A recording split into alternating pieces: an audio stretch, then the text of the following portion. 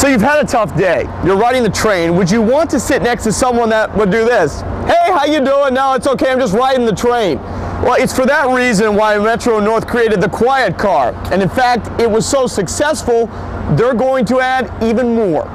Matthew Chase loves trains. His grandfather worked on trains, his father worked on trains. He wants to work on trains, so every little nuance about the experience he enjoys, even the idle chatter of a loud passenger. There's something about the railroads that just makes people love them, and that's why the kids and stuff, they see the steam engines, they go running for them. There's just something unique about it. This past January, Metro North Railroad introduced Commute, where riders on certain trains and specified cars cannot use cell phones, disable sound on electronic devices, and talk in a quiet voice.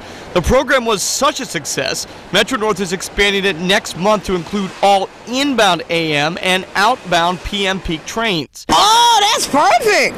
Because after a while it gets to be annoying. You know, everybody's on there yapping, but that's okay. I think that's part of the experience of railroading, though. You know what I mean? People like hearing some of the things. Metro North surveyed customers, finding more than 90% enjoyed the Quiet Car experience, and more than 80% said they would be in favor of expanding the program. One rule stands: conductors will issue shh cards to customers who are being too loud. Everything has a respect level.